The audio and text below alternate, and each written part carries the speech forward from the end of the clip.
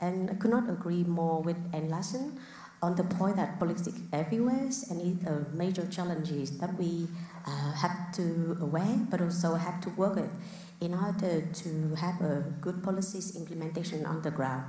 And actually the policy problems, if it had been interpreted very differently, it will also lead to very different implementation and policies preferences and policy option on the ground.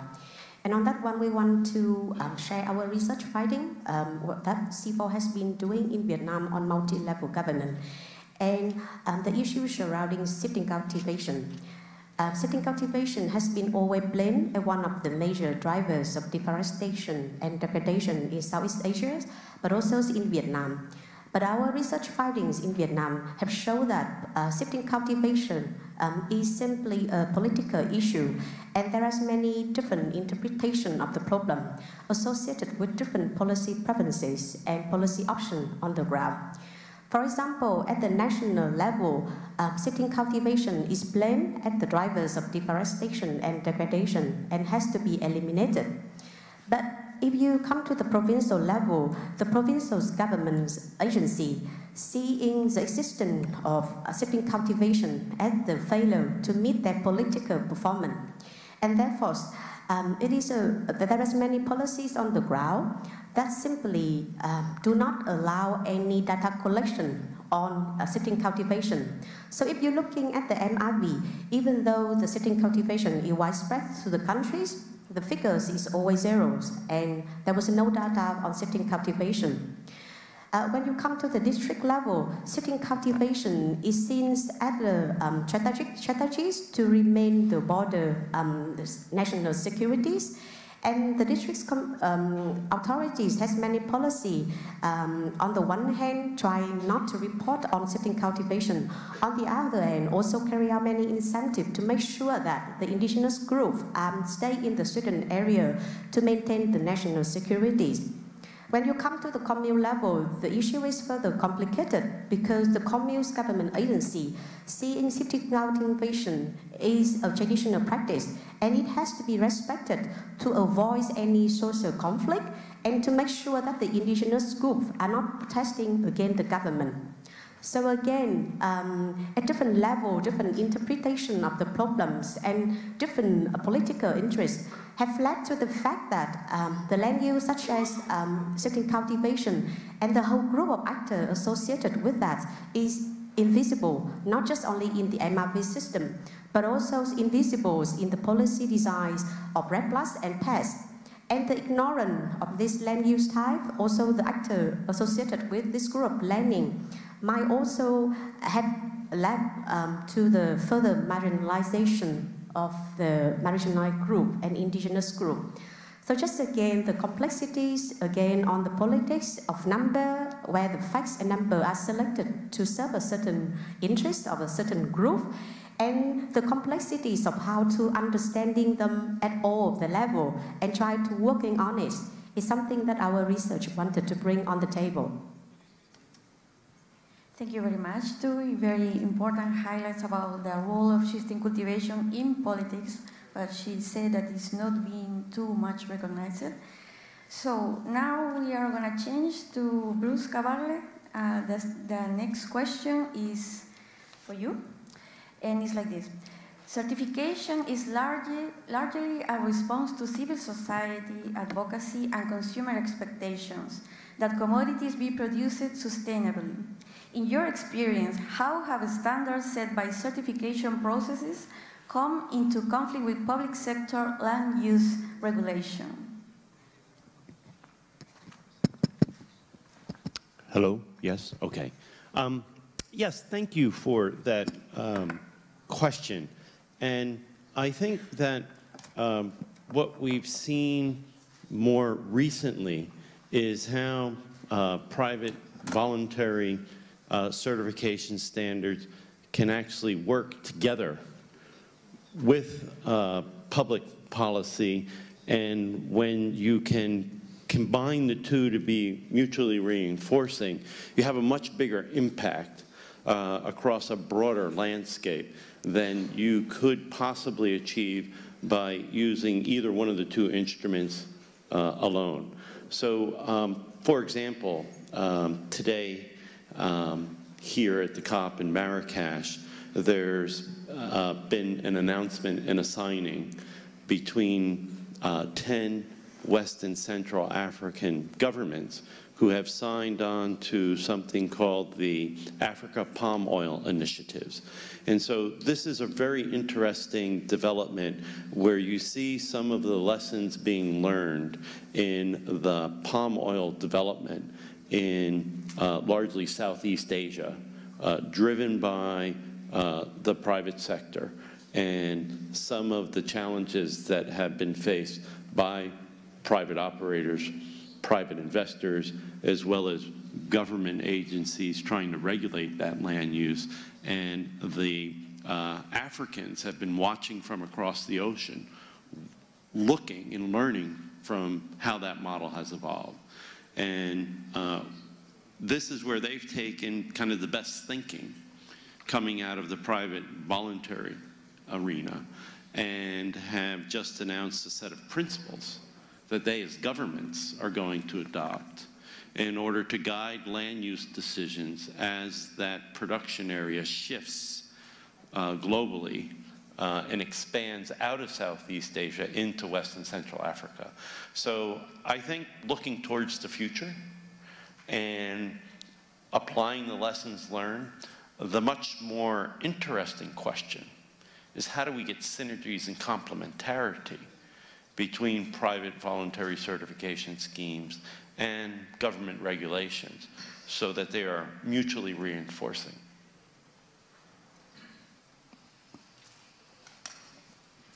Thank you very much, Bruce. And next question is for Christoph Thijs, our representative from Greenpeace. And it's a large question, so sorry for that. Is this. One of the points that Greenpeace makes on its website about climate change is that the barriers holding us back are purely political. Do you feel the same way about sustainable solutions? Can you tell us what this means to you and what it means in terms of civil society and more specifically in terms of private sector and the government, please? Hello, can you hear me? Yeah. So this sounds like a number of questions put in one, but I will try my best. We are very well aware of major technical challenges when it comes to the land sector. We have to remember that when we look at this sector, it's very different from the industrial sector, as we have to deal with both emissions as well as with removals and trying to reduce emissions and increase removals and separate also between anthropogenic and natural emissions and removals, because at the end of the day there will be limited financial and other means of support to incentivize the reduction of anthropogenic emissions and the increase through human activities of removals. And that is, of course, technically challenging. But we believe we have now major progress we are seeing in monitoring and capacity building, and we have seen a lot of initiatives recently. We have seen the New York Declaration, many private sector initiatives, many initiatives driven by donor governments, by forest countries themselves, and still the emissions from deforestation and degradation are not going down. So we have to look at the larger political economic landscape, and this is why we believe this is crucial. It's to really address the landscape requires political will, largely, and the technical barriers can be overcome.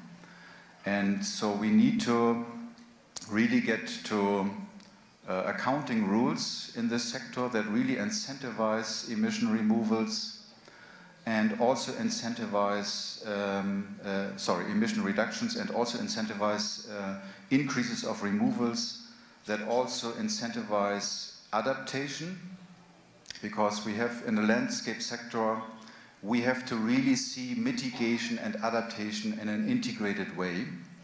And to follow the negotiations here, it's very discouraging to see that there is a constant discussion between either mitigation or adaptation, and a big divide usually between developed and developing countries, when in fact we need to really see mitigation and adaptation in an integrated way.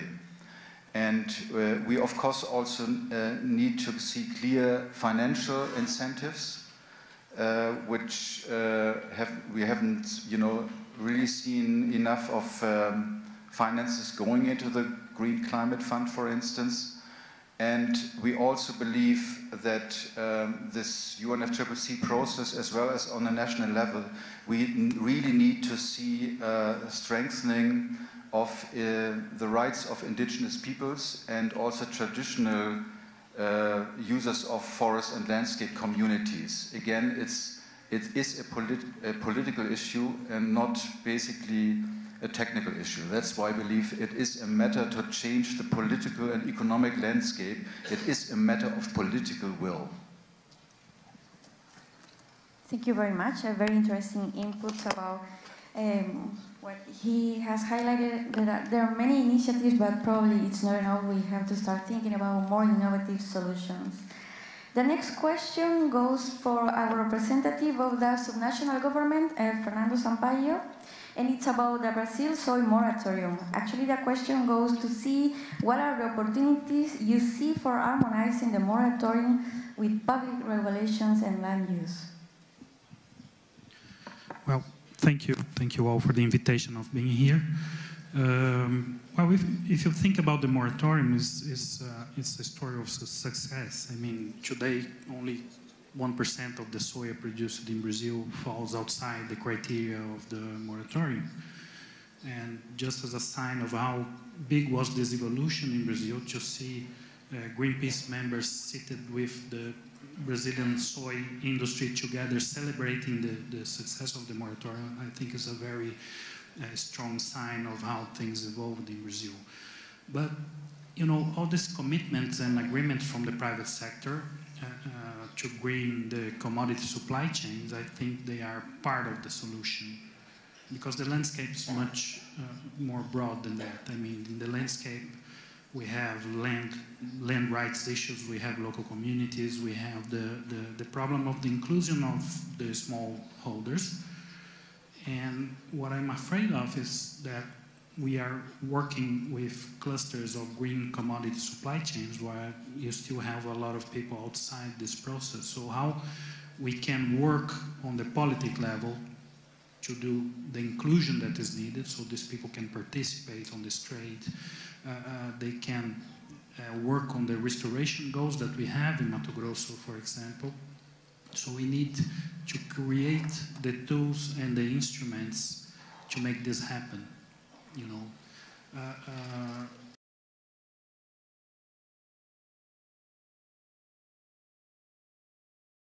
reinforcing the others.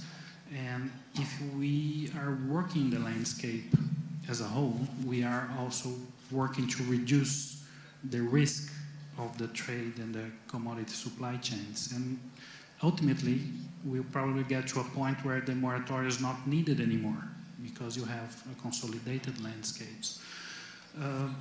So I believe that's what we are trying to do in Mato Grosso. We are working with the business companies, we are working with the NGOs, and we have set these goals for the production, for the conservation, for the inclusion, and we are together with the government of Mato Grosso trying to create these instruments to make these goals happen.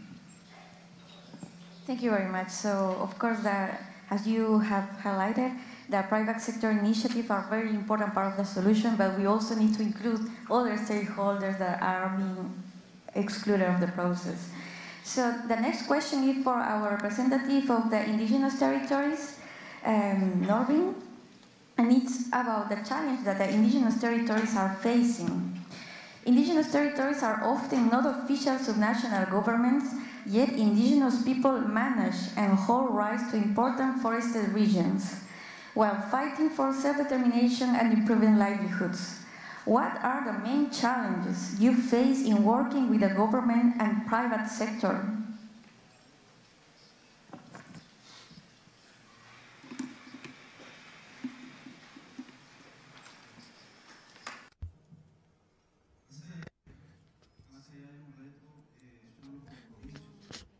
Debemos de tener los diferentes actores, sector privado, pueblos indígenas y el Estado.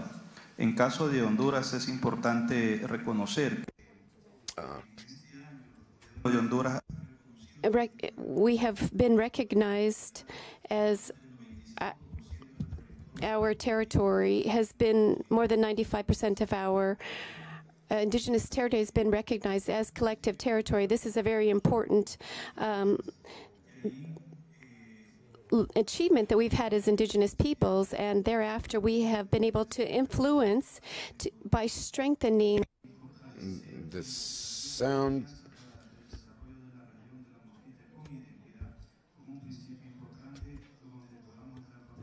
Todos los sectores.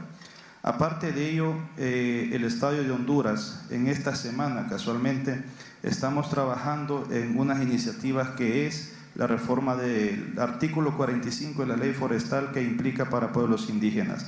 De igual manera estamos trabajando, impulsando una normativa indígena donde se vea y se le reconozca en las leyes de Estado lo que es la titularidad que tenemos los pueblos indígenas para el aprovechamiento de nuestros recursos forestales.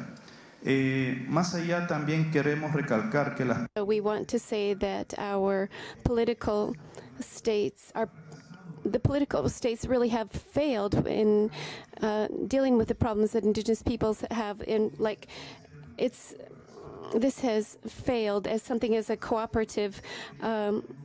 There has to be a better strategic way of dealing with the forest that comes directly from the communities. The state and the private part have to recognize that the greatest quantity of forests that exists in the world is really within indigenous territories. So from that point, we really have to recognize that indigenous peoples, we are the legitimate owners of our resources above and beyond the forest topic. For example, in the Central American map that's been done from the UNCM, the majority of the biodiversity in forests is under the management administration of indigenous peoples. They are the owners. They are the ones that are really the guardians of the forests, and we are the ones that live within these territories. So in this case, we have raised the idea that the private and political state policies we really have to work in a three-dimensional way, in three parts. The legitimate owners, who are us as indigenous peoples, who are part of this, and also the part that has to do with the state, so that they will recognize the legitimate rights of indigenous peoples. So I want to emphasize here that we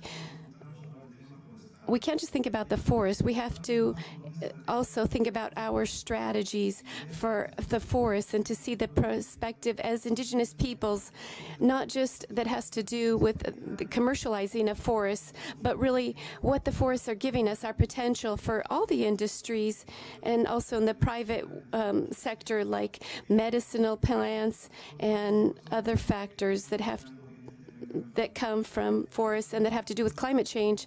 So we feel that we are participants in this broad range, and we also want to emphasize on this agenda that there are many factors,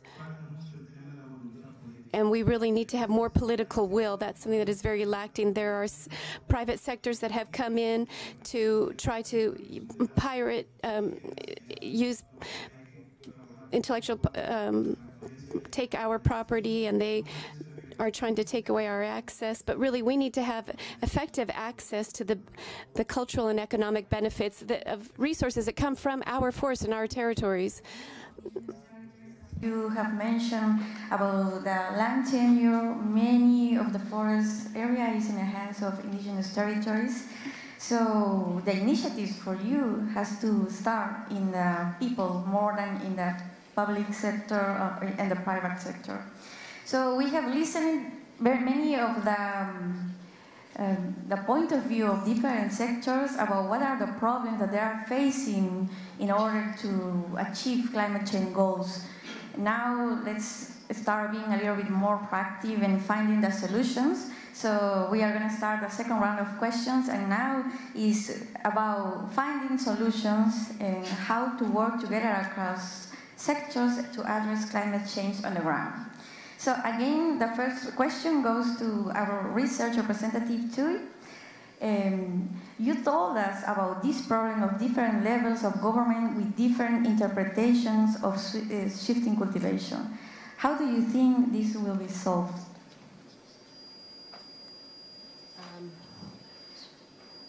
It's actually, as everyone in the panel has mentioned, it is not easy to resolve all of the politics and also all of the political challenges that we all face at different governance level. But I think that like the solution maybe not, it might not easier to find, but the importance of harmonizing different policies, interests, and political interests among the actors is extremely important. And also the mechanisms and the accountabilities of the governance structures in place to recognize all actor voice, different group actor interests, including indigenous group and private actors, would be creating enabling conditions for us to address the problem. Also, one of the important things is what is the problem we are actually talking about? Because maybe, for example, in the case of student and second cultivation, it is a real problem.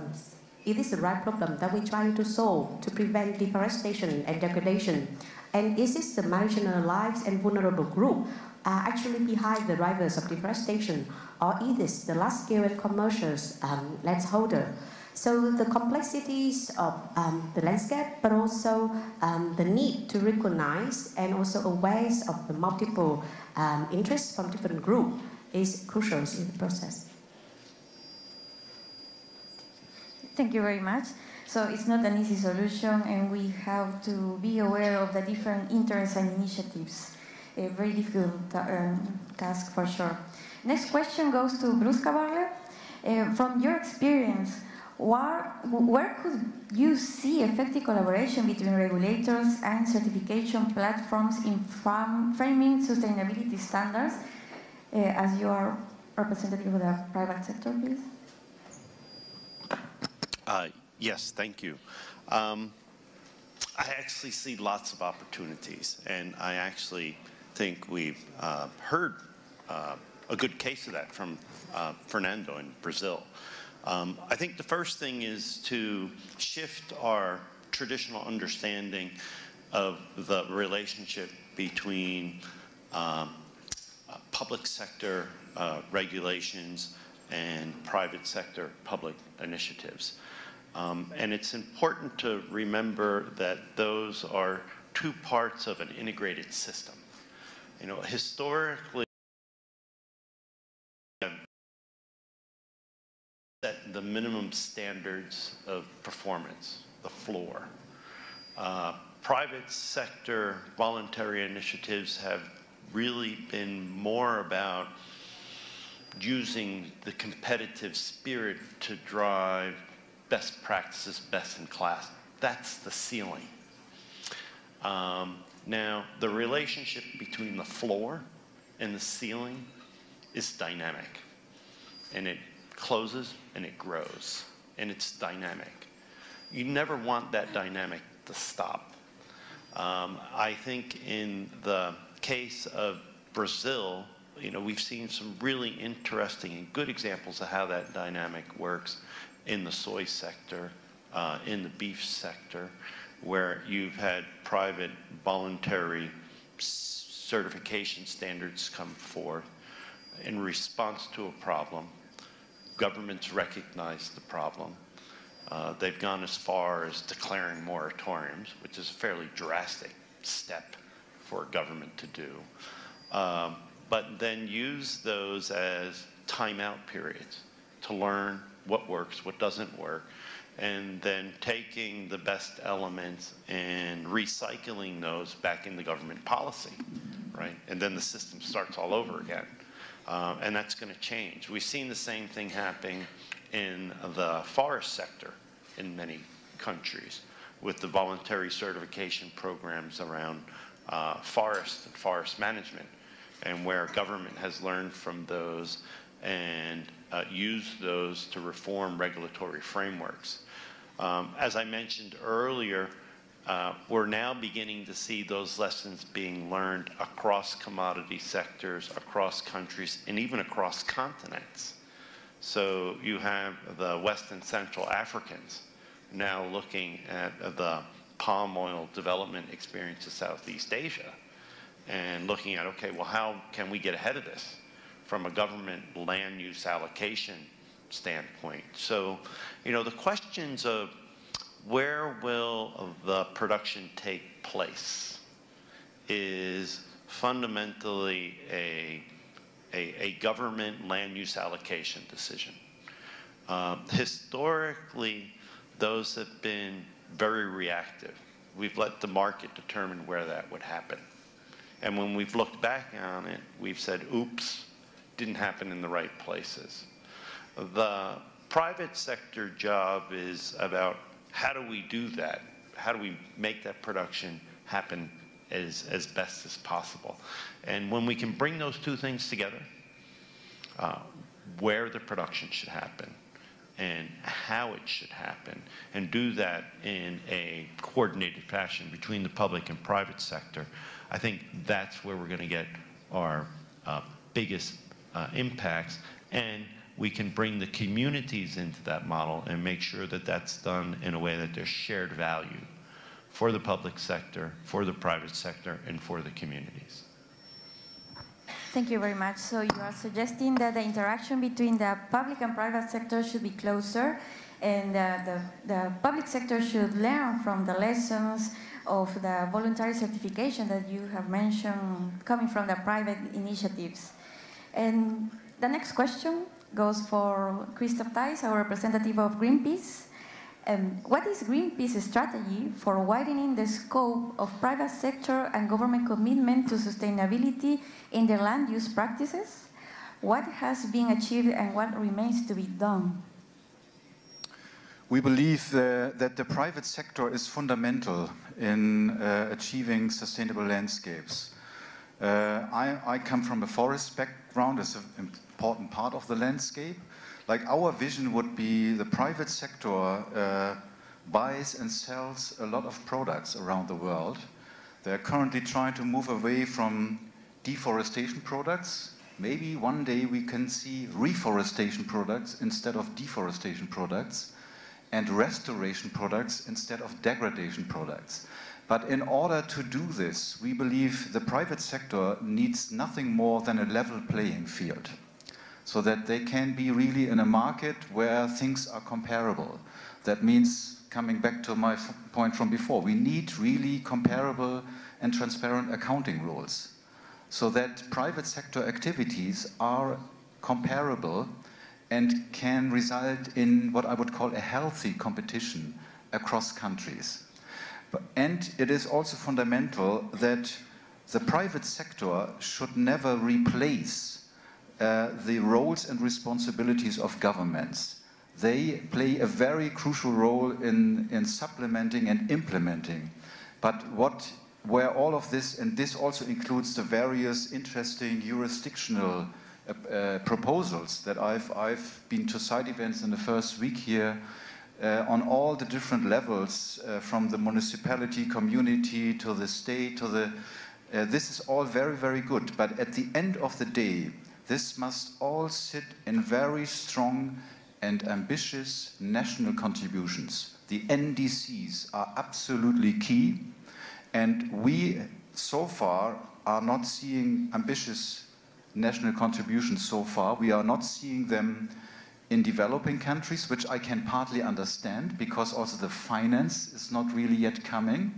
But what is also quite shocking for me as someone coming from Europe, from the so-called rich world, that also in Europe, in the US, in the temperate and boreal landscapes, we are hardly seeing any ambitious targets for the landscape. You get the impression here in this conference as if everything that needs to happen in the landscape must happen in developing countries. This is not only ecologically wrong, politically this is terrible. Because we reckon that about 30 to 40% of global landscape mitigation potential is outside of the tropics. The tropic is still fundamental. They must, the biggest opportunities are there. But 30 to 40% is not peanuts. These opportunities are sitting in the EU, in the US, in China, in the northern part of this planet. And maybe you have seen something else, but I have hardly seen any ambitious targets from these regions yet. So this is very, very important. And maybe to finalize, I would, when it comes to the role of the private sector and its interaction with the public sector and the governments, we would strongly caution against offset schemes, where we have seen proposals here in the last week that the aviation sector, instead of reducing its emissions, want to basically buy maybe forest credits or something, which is maybe a fine. You can mobilize money for the forest, but it doesn't help the climate. Because if we want to keep the 1.5-degree window open, every single sector everywhere in the world needs to strongly reduce. And trading carbon is not reducing carbon. So we would really very, very strongly caution against offset schemes to finance the landscape sector. And also the second important reason for this is, imagine the aviation sector buys a lot of forest. You know, the forest maybe in the next heat waves goes up in flames. Who pays, you know? Thank you very much. So for sure we have to increase the commitment of all the countries, and not only developing countries, because climate change passes through the whole world and no developing countries. So I will just, before making the next question, just to remind you that you can write your questions to make for our panelists. Our volunteers are going to pick them up, so feel free. And I think the time is now because we just have 2 more questions.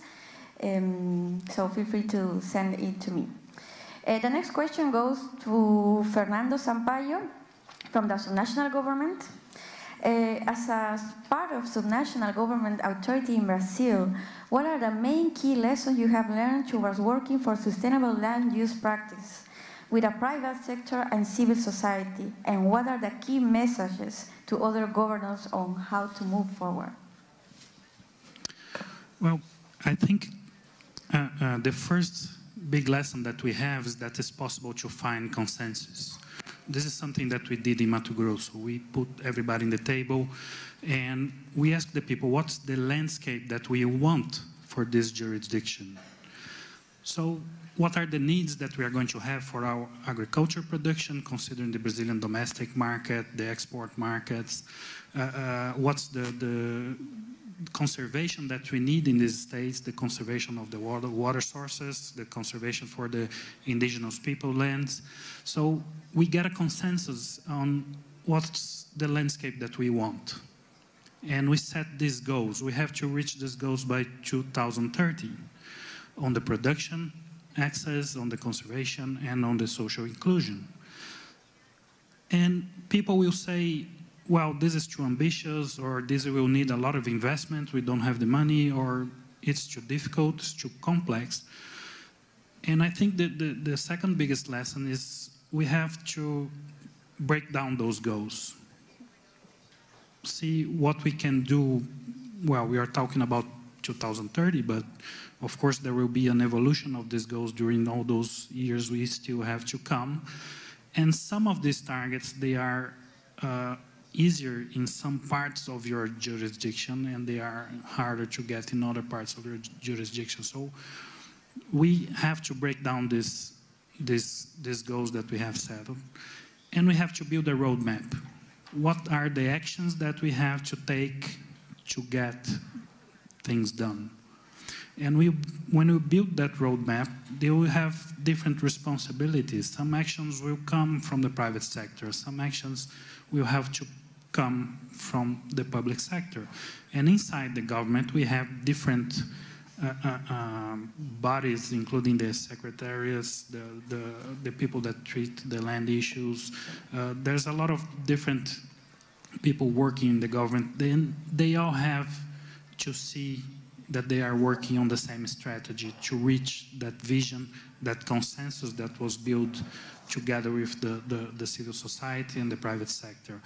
So, and we have so much nice experiences going on the ground in Mato Grosso. We have people working on the intensification of livestock. We have people working on the restoration of forests. We have different commitments from the private sector. And we have to learn from those experiences what is working, what's not working, how we can, you know, promote the things that are working. If the problem is, for example, access to credit for the intensification of the livestock production, that is critical for the development of the agriculture over pasture, not over the forest. So we have to work to facilitate the access to credit, for example. And we are thinking about a de-risking facility together with IDH to make access to credit more easier. If we want to the restoration of forests in the landscape, we have to make this economically viable for the farmers. How can we do that? What are the alternatives? And like I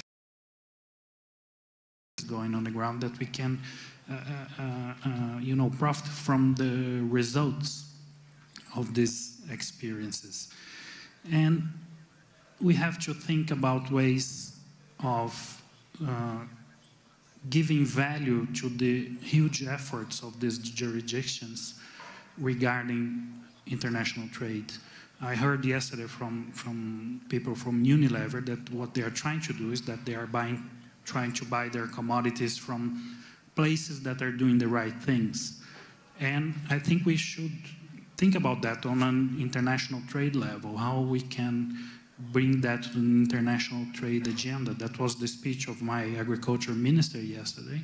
There's a huge effort being done in Brazil. There's a huge effort being done in Mato Grosso, how we bring value from international trade to those efforts. Thank you very much. So we have to build consensus by building a roadmap and set responsibilities with all the actors and the sectors, the diverse sectors that we are. So the next question goes to our indigenous representative, Norvin.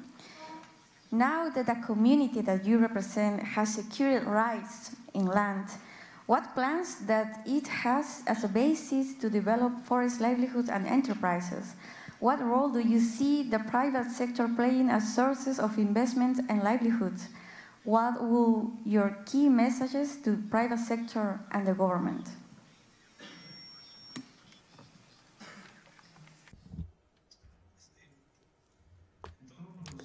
In all processes, after we have gained the title to our territories in our assembly and the territorial governments that we have in indigenous peoples, we have to really construct our plans of life as a vital instrument where each indigenous community and peoples will define the route of how they want to have development in their territories. We don't have like a magic wand that this is what we're going to construct, this is what we're going to do. The Mosquito people from Honduras, we have 12 territorial governments, and we have defined that in indigenous, as well as being indigenous peoples, we also have other sectors in our communities, and so they have to decide what will be the road for development. The involvement of actors is very important in this topic. We have identified that we have to strengthen the enterprise initiatives within our territories, because we cannot bring something from outside and then they just start to work within our territories. We actually have both the private and the government sectors. They have to recognize that we are an integral part as owners, that we are owners of our territories and the resources, and we have to be participants, not just about benefit sharing. That's also very important, but sometimes the private sector has been fixed more on social benefits, but not on economic benefits, so that they also may reach our territories. For example, within the framework of the Mesoamerican Partnership, now we're talking about what we call the territorial funds as one of the principal fundamental principles, that we are the owners and that we are also participants in the economic benefits. And within that same framework, we also have raised, and we want to highlight that in the processes where we have what we've achieved with the governments, it's very important to have our own cosmovision, our own worldview. We want it this way, and we have shared this with the government. And so we have certain points which are very important: forest, fisheries, and agricultural development, and also that has to do with with food, above and beyond just as an enterprise. So we are very well aware of the fact that we have to feed our stomach, but we have to do this in a very sustainable way, because sometimes when we feed our tummy, it's turned into some kind of an agenda of destroying the resources, justifying the fact that many resources in the forest are being destroyed. So within this context, I believe that within the private part, they have to work much more closer with the state, the private and the governments. We have to work with us in our territories, in indigenous territories. As indigenous peoples, we have said that the external part shouldn't consider us as an enemy, but rather they should consider us as a solution, as a part of this entire comprehensive process. So I want to highlight, to share the worldview that we have always had. Many times we don't just consider forests. In the past, we had talked about water, that water would never end. But where are we now? Where are we drinking water from? Water is running out. So we also, if we drink water from outside, we get sick. And the same way, we don't want an agenda. We want to be able to use our resources in a sustainable way. As a message that I want to take advantage to share with you here is, in many cases, in many countries, the indigenous communities and their leaders, they have been criminalized for defending our resources, our forest resources, for defending our natural resources. In Honduras, our sister Berta Cáceres, whom many of you have known about her murder, and this was in the news, and the messages that we have is that we not be criminalized.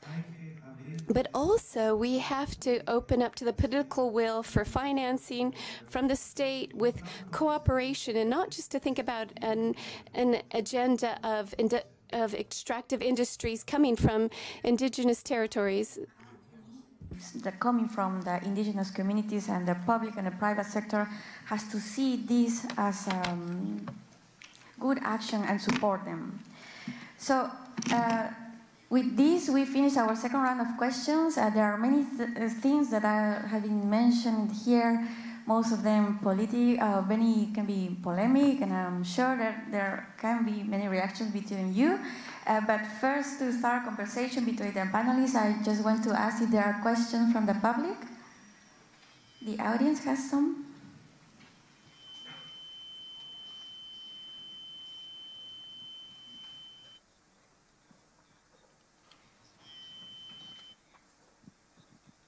Okay, so we have an open question here. What is the potential and political possibility of using these products as timber to replace materials? I'm right with the question? Okay, I don't know if you listening good? So feel free to answer the question, please. You're free. Well, maybe I can take a start. I guess your question relates largely to timber and timber products, but it could also, of course, be other biomass products coming from a landscape. Well, we believe there is quite a considerable potential for these materials to actually replace you know, steel, aluminum, cement, even fossil fuels, you know, materials which have a very high carbon footprint. And so thus they can indirectly, in our view, considerably contribute to overall fossil fuel emission reductions. But we have to respect ecological limits for these renewable materials. They are renewable, but only if we respect the ecosystems they are coming from.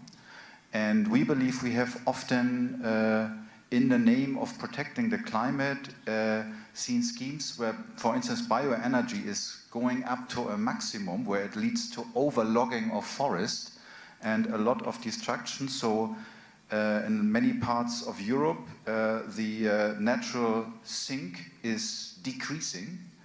And that is, in our view, not a good climate policy. We need to increase our natural sinks so that every year they can take up more carbon dioxide from the atmosphere, not less. That's the only chance to really stay within the 1.5 degree target. And that, of course, limits the level of timber or other biomass we can extract every year from our ecosystems. And so this, for instance, timber needs to be used much more efficiently in the future. We need to run it in cycles and cascades of products. And then at the end, we should use the energy content for bioenergy. We see a reality where fresh timber, up to 50%, is burned straight away to make bioenergy. This, in our view, is the most wasteful use of a very valuable resource. So we must really use as much materials in cycles and cascades first, and then use the energy content in the end. Once you've burned it, you can't make a product out of it anymore. Okay, very interesting answer. I'm curious about what is the opinion of the private sector representative about this possibility? Yes, thank you. I agree with what Christoph had to say, and I think that there's a couple things that that can be done, and that we need better transparency on in order to get the system right. So first of all, for the most part, we don't know where materials come from. So if you have a product and you say, well, where does that come from? The normal answer would be, well, it comes from the supermarket. And so the way in which we kind of produce and trade products, those who use the products have lost touch with where they actually come from. We can't see. The system is blind. There was a very interesting presentation in one of the other sessions earlier today about a new tool, Trace, that just came online. Very, very fascinating.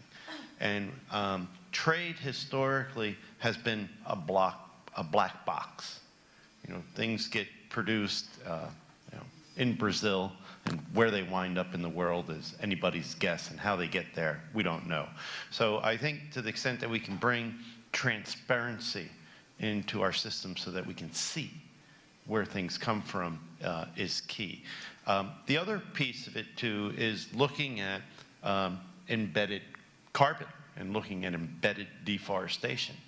You know, that's another blind spot, right? We haven't been able to see.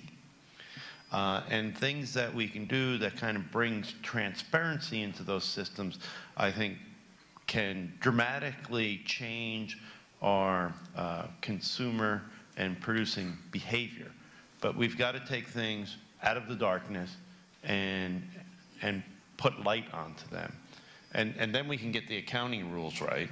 And then you can get the government sector to come in and kind of set the targets right.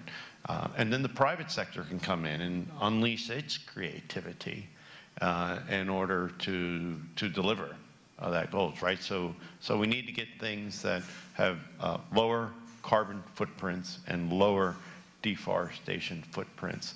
And I really liked Christoph's earlier comment about, you know, rather than having products that are deforestation free, I mean, why don't we have products that are forest friendly? Why don't we have products that are community friendly? You know, so how do we get systems that focus on the positive attributes of what we want, rather than approaches where we're trying to minimizing that which we don't want, right? I mean, so yeah, we need to set thresholds and whatnot, but to the extent that we can produce things and have systems that accentuate what we want as opposed to what we don't want. So what we do want are things that are forest friendly, and what we do want are things that are forest friendly, and what we do want are things that are community friendly. Problem is right now we can't see any of those. Yes, so timber is just an example, but we can extrapolate this to all climate change goals and the potential solutions, no? So I have another question that I would like you to explain your point of view, and is what a policy can support, what a policy can do to support and help to promote what we are looking to, that is achieve climate change goals, and maybe the public sector can give us an overview. So the question is, how can we use the policy? How can we do from the side of the government to support all these changes and all the tasks that we have to do to reach climate change goals, to achieve them?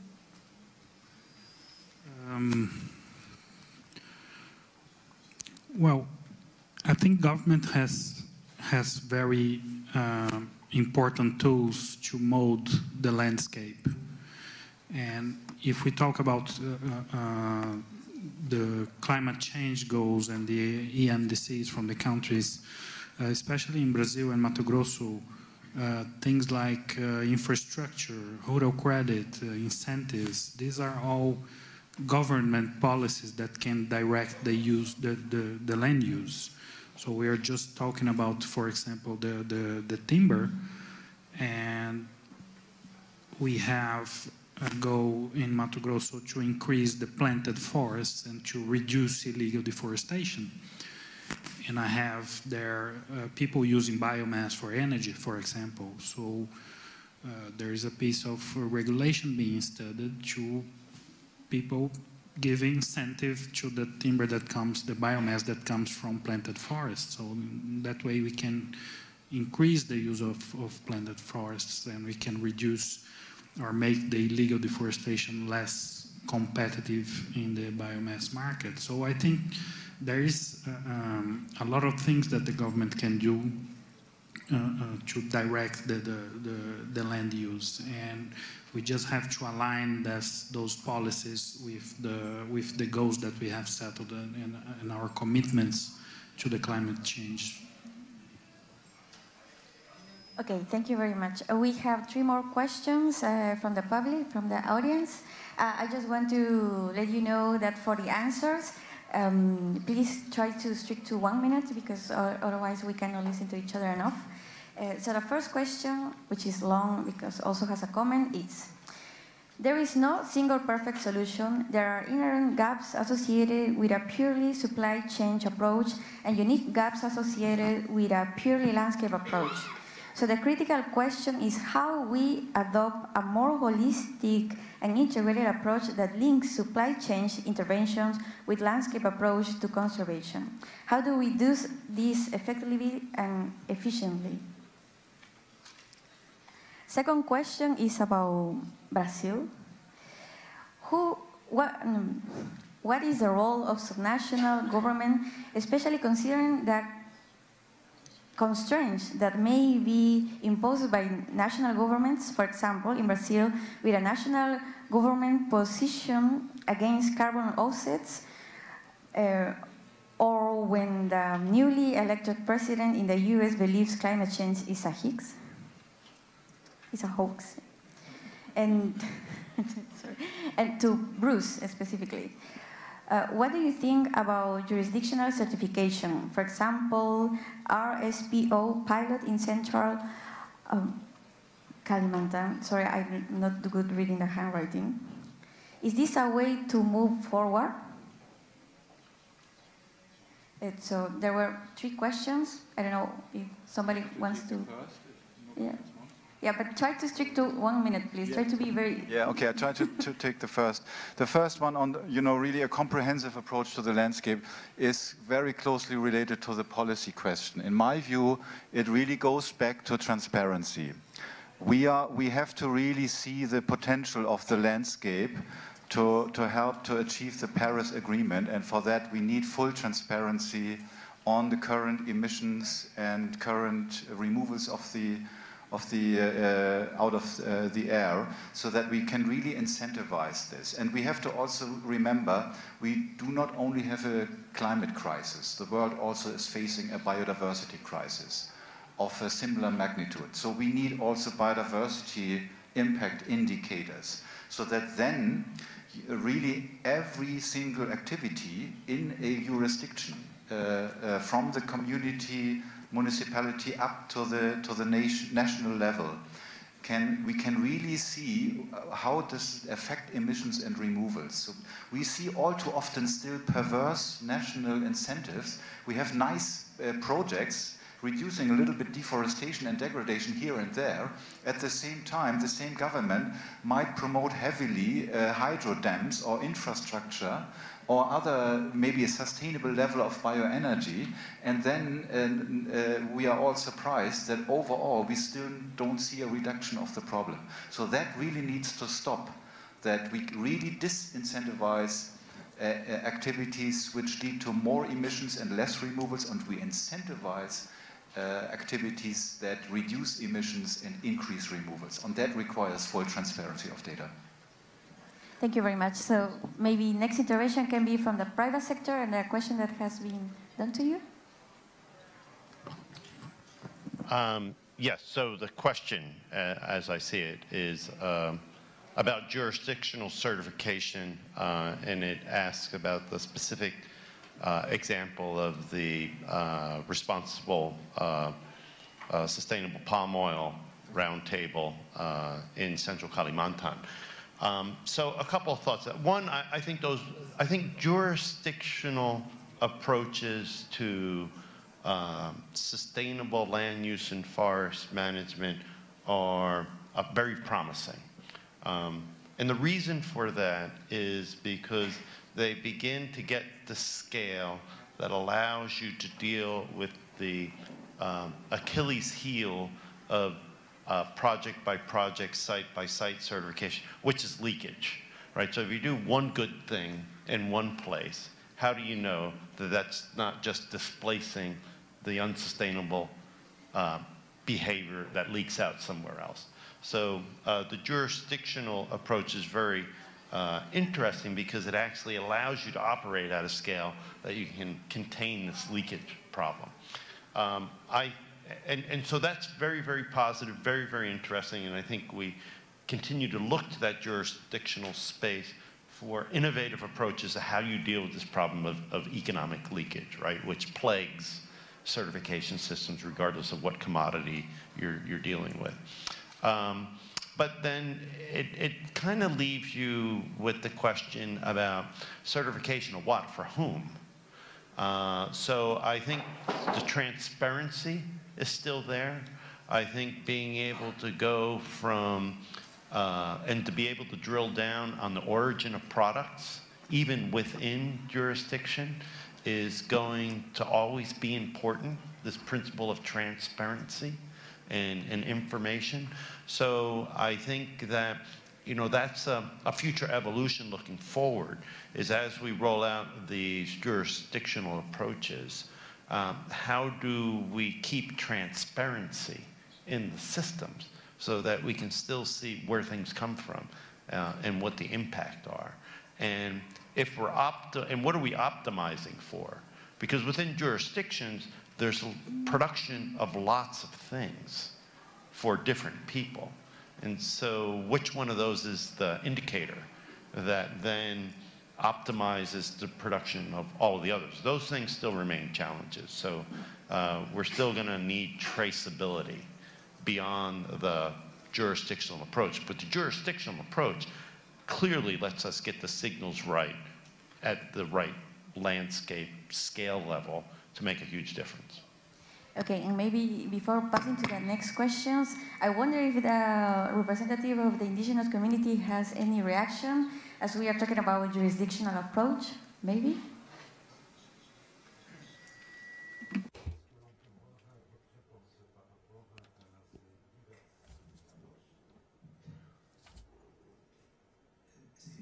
It's important that everything has to be based on the recognition of rights.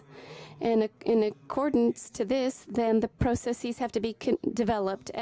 As indigenous peoples, we have said that if there are no rights, that rights aren't respected, then we cannot advance. That's a fundamental principle. All the processes that we have been developing in Mosquitia, it's based on this, and this is what we are continually practicing. It's a rights-based approach. And within this jurisdictional approach, some of the dialogues that we have had about RED in the Mosquitia area, I want to just give you a quick example. When RED arrives into our territories, the Secretariat for Natural Resources, they said, well, look, we're going to give you so much money, they tell us, but then you have to take care of the forest. Don't take anything out of the forest. And the first thing that the community says, well, then how are we going to do that? How are they going to tell us we can't access our own resources and the resources that we get from our forests? So then this whole process that is being carried out, well, we're going to continue having these debates and discussing this, but when we take into account the private, the public, the governments, and not just the ownership of indigenous peoples and local communities in order to create an agenda together, and that will strengthen the use and the management of our resources and the use of resources, and not just the topic of what comes out of the forest, but of all of our lands, that our rights should be recognized. Our legitimate rights as indigenous peoples should be recognized and respected. You want to say something about this, or we pass to the next question? It's up to you.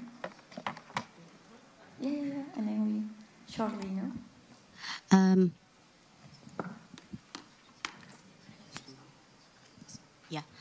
I just want to. I just want to comment a little bit on the incentive structure that need to be in place to driving the behavior change of the private sector that some of you mentioned. But I think that one of the results from our research finding in most of the RED countries under the global comparative study, incentive is just not enough, but it also there is a need to have governance structures in place to monitor the accountabilities of this commitment toward climate change and policy action at the country's level. So incentive on the one hand, but also, as you said, the transparencies and also the system in place to make sure that the accountability is in place and the commitment that made from different sectors and different actors is actually was implemented on the ground. Yes. So transparency and accountability as a key thing to start going to achieve the climate change goals. Just the last question. Now the floor is all yours with your question, please. Well, no. Yeah, it's working. Well, I think the question was more about the sometimes existing conflicts between regulations from federal governments, from jurisdictions, states or municipalities, and how we can solve that. And there's obviously not a clear answer on that because every issue will be different. We are talking about sometimes you have dozens of different government bodies that interfere in the landscape, on the agricultural production, on the conservation, and we have to put all these people work together. But the idea, I guess, is, like I said, if we establish a vision, what is the landscape we want for our jurisdiction, and we know that this vision is aligned with the commitments that Brazil has made, so we are basically working on the same side. So we have to understand each other and to see what there are the changes that we need to make in order to advance these goals. What was given here on the questions that, for example, the Mato Grosso state has a RED Plus policy, and the federal government in Brazil has a different understanding, and there's no way, I mean, we'll have to sit together at some point to decide what's best for the jurisdiction, for the country, but I'm sure they have to consider what the local people are doing and what we want to achieve. It has been difficult to do this coordination. Has it been successful at the end? Well, at the end, it will always depend on the people that is occupying these key positions, but there is a lot of goodwill in making these good things happen. Okay, thank you very much for all your answers. Now we are going to see a case study with a video that I mentioned. It's 5 minutes video, so let's go to see.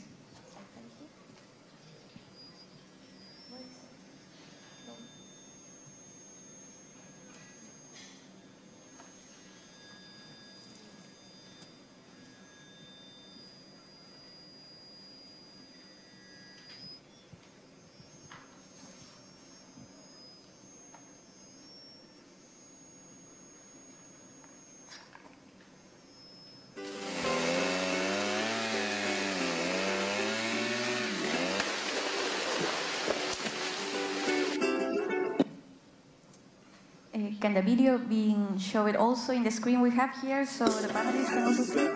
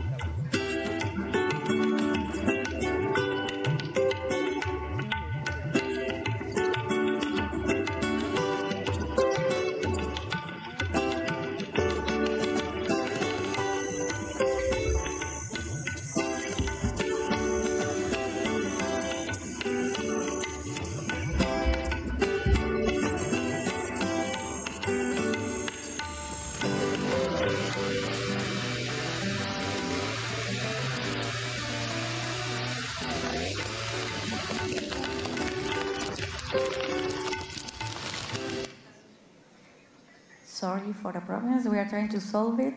Just a minute, please, for the video.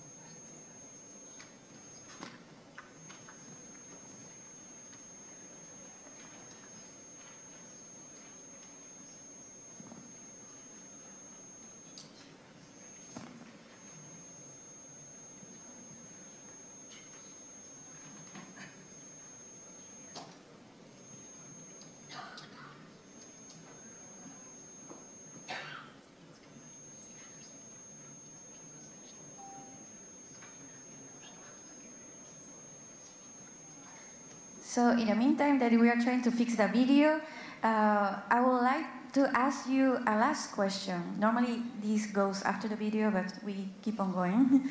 So we have here the audience. We have been talking about many things. What could be the key message that you want to give them about what we were discussing from the point of view of the sector you are representing?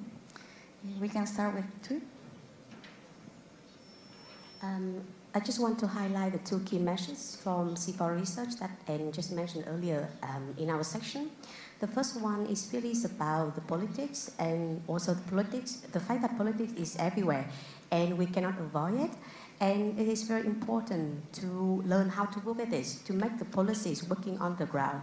And the second key message that we wanted to highlight, it is very important to understanding how the problem is framed by different actors and what is their interest in framing the problems, but also try to understanding what are the key problems and the real problem that enable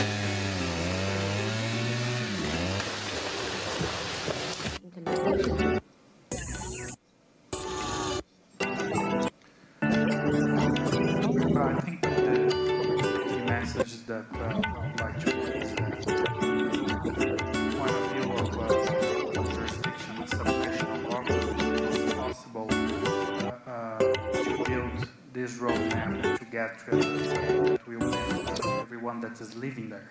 So we can do that, and we are doing that. We are now starting to measure in that. But I think the other message is that we have to find better ways to bring value to what's being done. We have to give value to the huge efforts of the farmers, of the conservation that is being done on those jurisdictions, on the trade side, on the carbon. So we have to help the people that are trying to do the right thing on all levels, and that is something that we still have to go deeper in that discussion.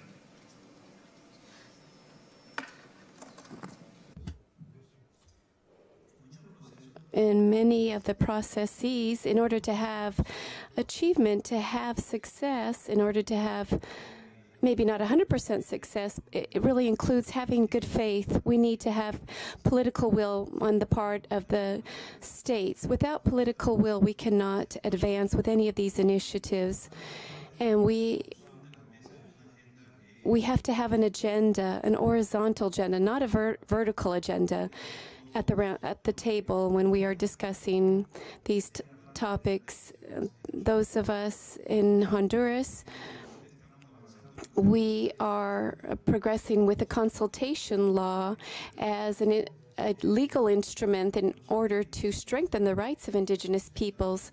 So we have said we want this to be discussed. We want this law of consultation to be discussed. We've had these consultations, but not an agenda that has been used in the past.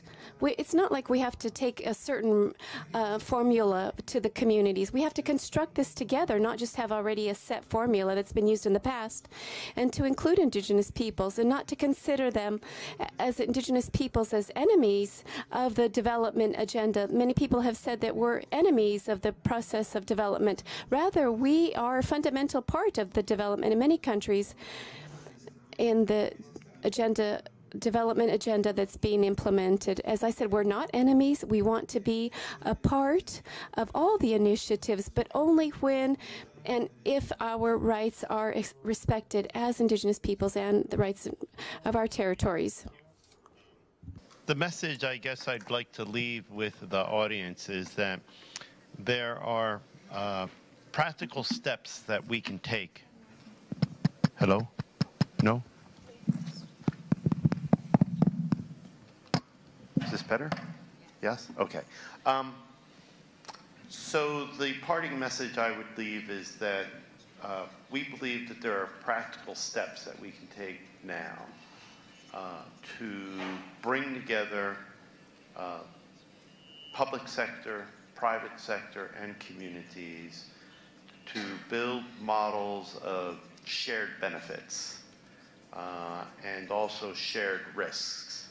And if we can find and promote good examples of how we do that very, very practically, particularly if we can do that within the context of these jurisdictional approaches of where they're trying to get the policies and signals right, we can not only tap into investment and use investment to drive climate-friendly, forest-friendly, people-friendly outcomes, but we'll be able to transform the investment in the capital that's already out there. And the key to building that new future will be putting together these partnerships. So the public sector can't do it alone. The private sector cannot do it alone. The communities cannot do it alone. But together, we can achieve impact and potential that otherwise wouldn't be achievable.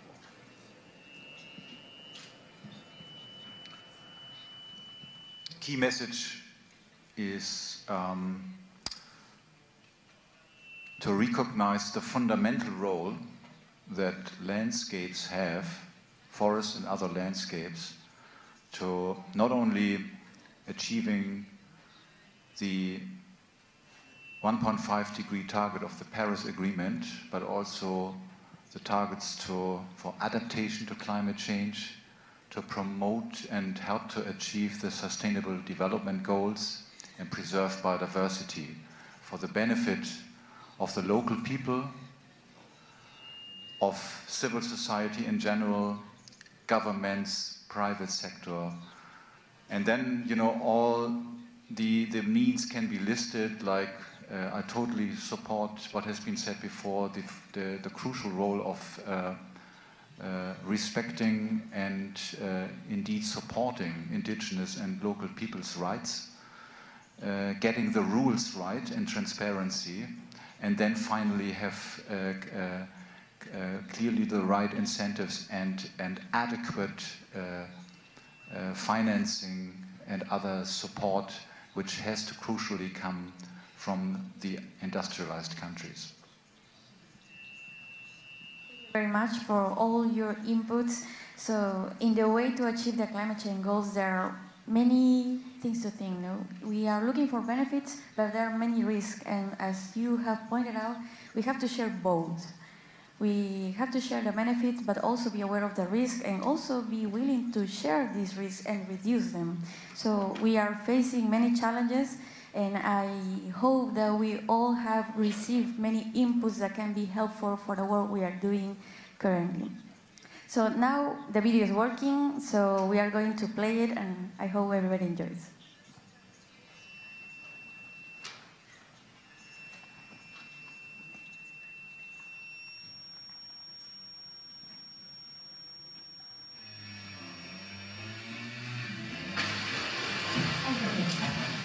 Tropical countries need to reduce deforestation while meeting development goals and reducing poverty.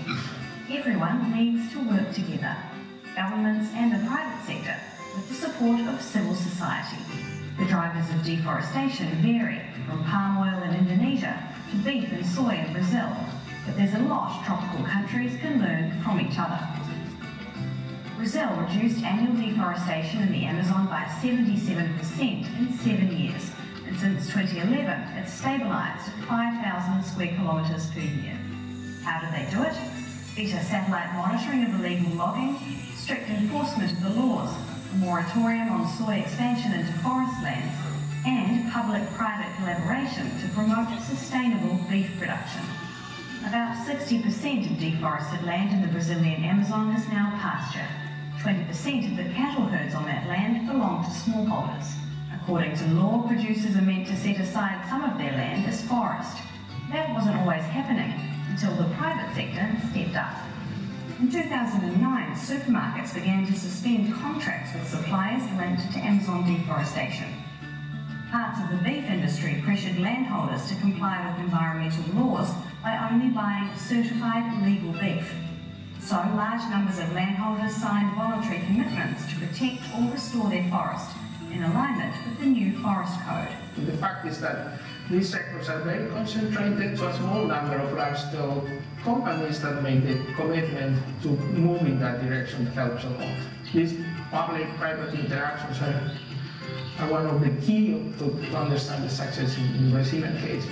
The challenge for Brazil now is to produce more better quality beef on less land, without increasing reliance on chemical fertilisers and herbicides. That is possible with the right incentives, but they need to target rural farmers, not just big companies. Reducing deforestation in primary forests, improving livelihoods for smallholders, and expanding supply to meet a growing demand. Each of these challenges affects the others.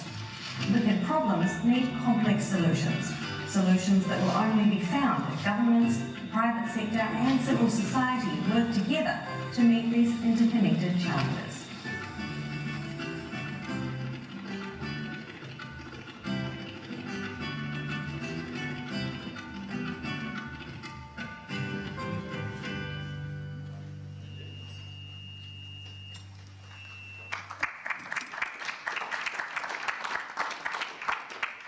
So just to end this session, this was a good example of how can we harmonize different sectors.